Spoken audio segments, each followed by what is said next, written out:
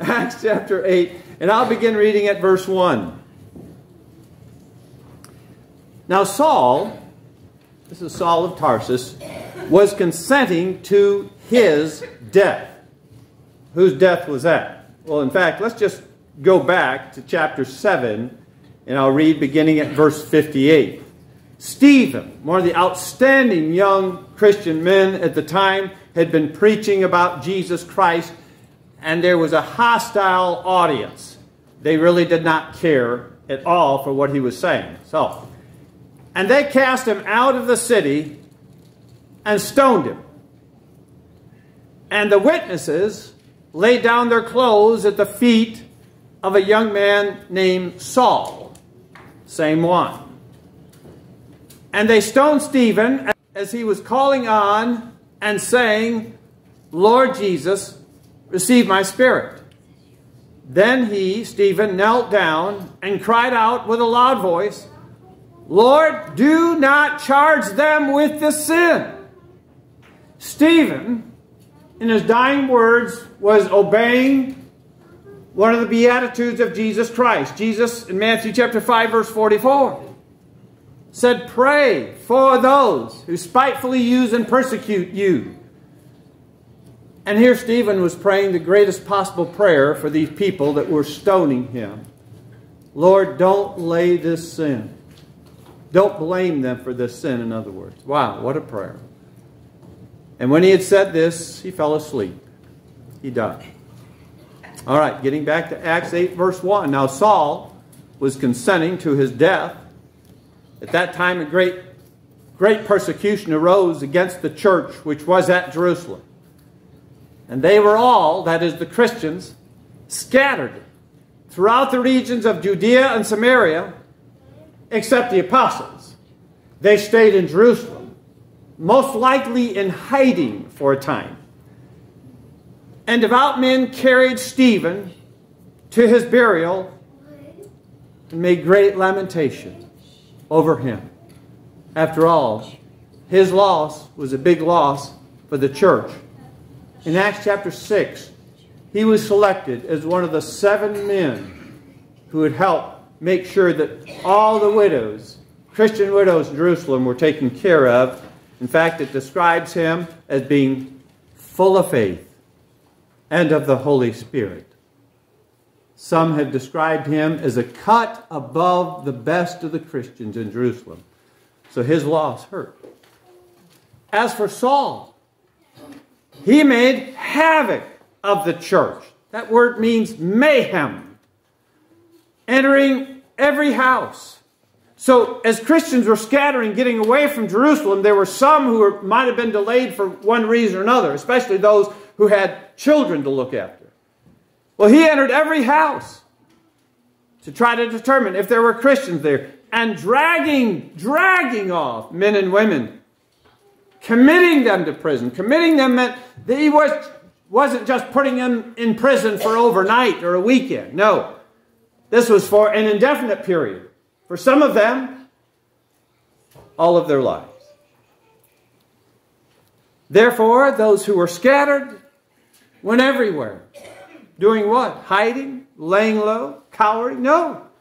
Preaching the word, the very thing that caused the persecution in the first place. Then Philip, also one of these elite Christians, as we might say, went down to the city of Samaria and preached Christ to them. And he had no idea whether they would accept or reject the message. But that was not his duty. His duty was to preach, which he did. And the multitudes, with one accord, heeded the things spoken by Philip, hearing and seeing the miracles which he did. For unclean spirits, crying with a loud voice, came out, and many who were possessed, and many who were paralyzed and lame were healed. And there was great joy in that city. Great joy. And no wonder. For those people, salvation, heaven, was not a fantasy. It was not a pipe dream. It was a reality for those who obeyed the gospel of Jesus Christ. Those people were now children of God. 1 John 3 verse 1. Their lives were changed forever. All because those who are scattered went everywhere preaching the word. And they kept preaching. They didn't stop there. In Acts 12:24, the word of God grew and multiplied. Acts 19:20, so the word of the Lord grew mightily and prevailed. In light of all that, I've been asking a question. What is the difference between those Christians, early Christians, and us today? I mean, we want the gospel to be spread? Don't we want the lost to be saved? Absolutely, we want that. As proof of that, so many of you invited people to come last Sunday where the gospel was preached. I was telling Jim Romans before the service, I'm still amazed at the attendance last Sunday morning. Especially after just looking around at some of the area congregations. As I mentioned this morning, the church in Dexter, a wonderful congregation, but struggling with an average attendance only of about 30 right now. Probably about a third of what they were pre-COVID, I'm sorry. So you invited people, so many of you. You're interested in the lost. The fact that we're supporting missions, the fact that we're sending money, as Corey talked about, to disaster relief. Churches of Christ disaster relief effort is not just to help people materially. It's to help people spiritually and take time and share the gospel and pray with those people. So what is the difference between those early Christians and us? I would put it down to this. We're not as personally active in sharing the gospel ourselves. I'm not saying we're not at all. I just don't think for the most part we are as personally active. So what, if that's true, let's just give me the benefit of the doubt. If that is true, what made them more personally active than we today? I've talked about 3 reasons. Number 1, they considered the Great Commission as a personal direct order from Jesus Christ, their commander-in-chief. And it is. Go into all the world and preach the gospel to every creature. That was meant for all Christians, Mark 16:15. Number 2, I said for the most part, those early Christians were very poor. They didn't have many distractions. They were weighed down by possessions that they had to care for and maintain and ensure and protect and all those things that we spend more time maybe than we want to admit with.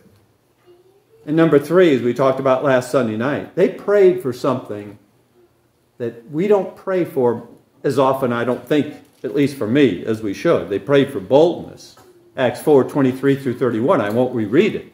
But right during the midst of persecution, they prayed not for rescue, not for deliverance, not for a way of escape. They prayed for boldness to keep preaching. And they did. Reminds me of the story of the young Christian man that lacked the courage to kiss his girlfriend. He'd taken her out several times. He still hadn't kissed her. And he confided in a Christian friend. He said, I don't know what to do. She wants me to kiss her. I haven't kissed her yet. So the friend said, are you taking her out tonight? He said, yes, I am. The friend said, tell you what, just before you take her out, you pray for boldness. And apparently he did, because he showed up the next day with a black eye. So, yeah. Be careful what you pray about. All right, so tonight I'm going to complete this series about winning the lost, sharing the gospel with the lost, with 2 additional differences between them and us. And I'm not talking about differences between all of them and all of us, but for some. Number 4, the early Christians, many of them, focused more on heaven, going to heaven, than anything else. And it's not that we don't, but I think they did more. And it doesn't take a rocket scientist to understand why. As I mentioned, time and time again, they were so poor. They had little to occupy their time and attention. And listen to me, they had little here on earth to look at and say, I really enjoy this or that in terms of any material possession. They just didn't have them. Now, that being the case, when many of those early Christians heard more about heaven And again, they didn't have much here to enjoy, but they heard about heaven and its glory and beauty, Revelation 21, and its mansions, John 14:2, and its treasures, Matthew 19:21, and the crowns will be given there, James 1:12, and the streets of gold, Revelation 21:21, and no pain and no sorrow, no death, Revelation 21 verse 4. Many of those early Christians could hardly think of anything else but heaven, because they didn't have anything here really to enjoy. So they looked forward to something they could enjoy and enjoy forever. Now you say, all right, but what does that have to do with them sharing the gospel? Let's look quickly. Now I have to read this quickly at an Old Testament story that I think reveals the answer. I'm reading from the book of 2 Kings, chapter 7. And I'll begin at verse 1. And you can read as I go, or you can just listen carefully. At this point in time, the Syrian army, enemies of Israel, had surrounded the Jewish city, the northern capital of Samaria. They had cut off the supplies. The people were starving. So they got to the point where they were selling anything edible for outrageous prices. Some people actually collected the droppings of doves and sold a few drops for $5 in our money today. Well, God had decided, and all this happened because of the disobedience, but God decided they'd learn their lesson, so he decided to rescue them. So I'm reading again, 2 Kings 7. Then Elisha, the prophet, said, hear the word of the Lord. Thus says the Lord, tomorrow about this time, a seah is about 9 quarts, of fine flour shall be sold for a shekel. That's about $1. And 2 seahs of barley for a shekel at the gate of Samaria. If you want to reckon that in our time, that would be like selling 3 loaves of bread or 4 loaves of bread for $1. A real bargain, okay? So an officer on whose hand the king leaned answered the man of God and said, look, if the Lord would make windows in heaven, I mean, where blessings just dropped out, could this thing be? In other words, that's outrageous. It'll never happen. And he, Elisha, said, in fact, you shall see it with your eyes, but you shall not eat of it. And he wouldn't eat of it because, and we won't go all the way down to verse 17, because he would be trampled to death as hordes of Jews from Samaria ran out of the city to gather all the food, all the supplies, to make them relatively wealthy and to make food very, very inexpensive. All right, we continue in verse 3. Now, there were 4 leprous men at the entrance of the gate, and they said to one another, why are we sitting here till we die? If we say we will enter the city, go back in, the famine is in the city, and we shall die there. And if we sit here, we die also. Now therefore, come, let us surrender to the army of the Syrians. If they keep us alive, we shall live, because they knew they had plenty of food in their camp. And if they kill us, we'll only die. We won't be any worse off. You know, that's just something to remember as Christians.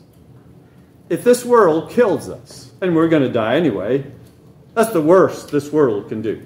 Okay? And they rose at twilight to go to the camp of the Syrians. And when they had come to the outskirts of the Syrian camp, to their surprise, no one was there. For the Lord had caused the army of the Syrians to hear the noise of chariots and the noise of horses, the noise of a great army. So they said to one another, look, the king, they're just figuring, the king of Israel has hired against us the kings of the Hittites and the kings of the Egyptians to attack us. Therefore, they arose and fled at twilight. They felt they were outnumbered from the sounds God made them hear, and left the camp intact. They didn't take anything. Their tents, their horses, their donkeys, and fled for their lives. As that expression I love, they ran for the hill. And when these lepers came to the outskirts of the camp, they went into one tent. Nobody there. It's full of food and valuables. And ate and drank and carried from it silver and gold and clothing. And went and hid them. Oh, they're thinking, oh, we're wealthy now. And they came back and entered another tent and carried some from there also. And went and hid it. Then they said to one another, we are not doing right. This is a day of good news. And we remain silent? If we wait until morning light, some punishment will come upon us.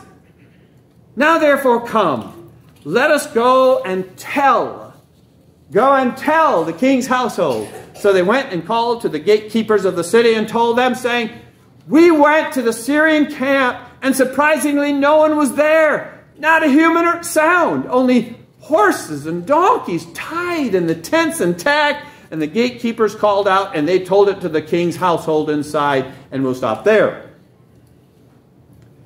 Folks, many of those early Christians felt the same way about salvation. How can we sit on this? How can you hoard heaven? So they wanted everybody to have a chance for it. I mean, their spouses, certainly, and their parents and siblings and children and friends and associates and strangers. Everyone deserves a shot, as we would say this thing. Paul said in Romans 10 verse 1, brethren, my heart's desire and prayer for Israel is that they may be saved. The Apostle Paul only knew a relative few in Israel. The vast majority were strangers, but he wanted every single one to have the opportunity to be saved. And he talks about that in detail in 1 Corinthians chapter 9, beginning at verse 19. He said, for though I am free from all men, I have made myself a servant to all that I might win the more. And I won't read all of that, but down in verse 22, he says, I have become all things to all men, that I might by all means save some. They deserve this. And folks, don't misunderstand. I'm not suggesting that we don't want others saved. But listen, if we, like many of those early Christians, would think of little else but heaven, if heaven occupied our thinking most of our waking hours, I'm convinced we would have a greater desire to talk to others about it. You know, Corey mentioned something, about the hurricane. Let me take it a step further. If you and I were to lose everything tonight, in every possession, even our homes, but without any possibility of regaining it, would we not think more about what's to come? Would we not think, I'm upset I lost this. I'm sad in a way, but you know what? I've got something. I think we would think more of heaven. And we would therefore talk more to others about heaven. When Jesus talked about how hard it is for a rich man to enter the kingdom of heaven, Matthew 19:23. One of the reasons for that, because those who are rich, and in the sight of Jesus at that point, many of us would qualify, they just don't think about heaven as much. But let me give you one other reason, one other difference. Many of those early Christians just could not stand the thought of lost souls, weeping and agonizing and burning in the lake of fire. Oh, they knew all about the warnings of Jesus and the apostles, such as what Jesus said, predicting the judgment scene. Matthew 25:41. Then he will say to those on his left hand, the lost, depart from me, you cursed, into everlasting fire, prepared for the devil and his angels. They understood what Paul had warned the Thessalonians about in 2 Thessalonians 1, beginning with verse 8. Jesus, when he returns, will do so in flaming fire, taking vengeance on those who do not know God and those who do not obey the gospel of Jesus Christ. These shall be punished with everlasting destruction from the presence of the Lord and from the glory of his power when he comes in that day. They understood what John would write about in Revelation chapter 20 and verse 15. And anyone not found written in the book of life was cast into the lake of fire. In fact, Revelation 14 verse 11 says the smoke of their torment ascends forever and ever, and they have no rest day or night. And knowing that, these early Christians were willing to do anything possible to keep others out of that hell. Paul said it this way, I am debtor. Romans 1:14. I am debtor both to Greeks and to barbarians, both to wise and to unwise. Paul, what debt did you owe them? To try to keep them out of hell. How can I be on my way to heaven, avoiding hell, and just let others slide? He said in 1 Corinthians 9 verse 16, he says, necessity is laid upon me, yea, woe to me if I do not preach the gospel. Woe to me. To just say, oh, I don't know those people. Sorry. Woe to me. In 2 Corinthians 5 verse 11, he says, knowing therefore the terror of the Lord, being banished at the judgment, we persuade men. One more word about our possessions.